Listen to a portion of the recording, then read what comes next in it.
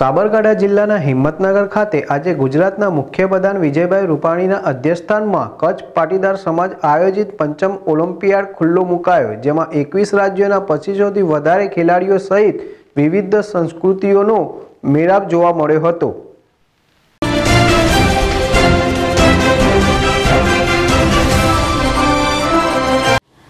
સાબરકાંઠાના હિંમતનગર સાબર સ્ટેડિયમમાં આજે ગુજરાતના મુખ્યપ્રધાન વિજયભાઈ રૂપાણીની અધ્યક્ષતામાં કચ્છ પાટીદાર સમાજના પંચમા ઓલિમ્પિયનની શરૂઆત થઈ હતી, જેમાં આગામી 3 દિવસ સુધી 21 રાજ્યોના 2250થી વધારે ખેલાડીઓ પોતાના પ્રદેશનું પ્રતિનિધિત્વ કરશે। તેમજ આ પ્રસંગે બોલતા ગુજરાતના મુખ્યપ્રધાન વિજયભાઈ રૂપાણીએ જણાવ્યું હતું કે કચ્છ કડવા પાટીદાર સમાજ થકી રમશે ગુજરાત જીતશે ગુજરાતની મુહિમને બિરદાવવા લાયક સાથોસાથ સામાજિક પ્રગતિ અને સંસ્કૃતિને ટકાવી રાખવાની ભાવના ખૂબ જ મહત્વની છે અને એ માટે સમગ્ર સમાજને સલામ કરવી જરૂરી બને છે। સાથોસાથ સામાજિક એકતા અને સંસ્કૃતિના મેળા માટે પ્રયાસ પણ ખૂબ જ મહત્વનો છે। આગામી સમયમાં સમાજની અપેક્ષાઓ છે તે પણ પૂરી કરવા માટે સરકાર કટિબદ્ધ રહેશે, તેમજ સરકાર હંમેશા માટે સમાજના ઉદ્ધર્વગામી વિકાસમાં ભાગીદારી બનવાનો પ્રયાસ કરશે।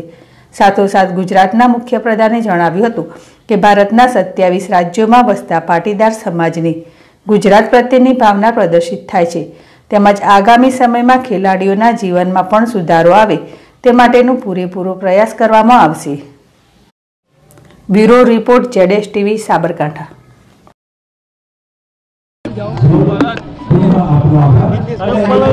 કચ્છના કડવા પાટીદાર સમાજના લોકોએ પંચમ ઓલિમ્પિયાડ એ રમત ઉત્સવ ઉજવીને લગભગ બધા રાજ્યોમાં કચ્છી કડવા પાટીદારો વસે છે, ત્યારે એ બધા યુવાનોને ગુજરાતમાં લાવીને આ રમત ઉત્સવ ગુજરાત પ્રત્યેનો માદરે વતન પ્રત્યેનો પ્રેમ, ગુજરાતને જાણે, ગુજરાતના ગ્રામ્ય જીવનને પણ લોકો માણે અને સમજે એટલા માટે આ ભવિષ્યની પેઢી માટે સુંદર કાર્યક્રમનું આયોજન કર્યું છે। ગુજરાત સ્પોર્ટ્સ ઓથોરિટી ઓફ ગુજરાતે આનું આયોજનમાં મદદ કરી છે અને આ રમત ઉત્સવ ફિટ ઇન્ડિયાને વધુ મજબૂત બનાવશે તેવી મને પૂર્ણ શ્રદ્ધા છે।